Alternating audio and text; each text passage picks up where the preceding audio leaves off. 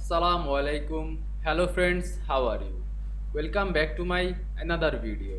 In this video, I am going to show you how to add orbit transition in PowerPoint. Let's get started. At first, you have to go transition menu. Then you can see here are many transition effects. Now click this transition effect drop down menu and find your orbit transition. You can see here are orbit transition. Click it. Now we can apply sound effect on this orbit transition. Click apply to sound effect drop down and choose any sound. I choose click.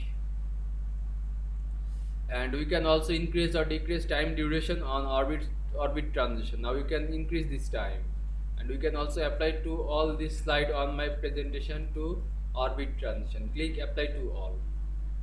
Now we can check how it work on my presentation.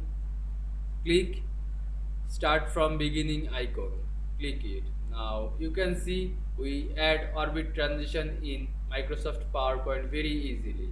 I hope you enjoyed my video. Please like, comment, share and subscribe my channel. Thanks for watching.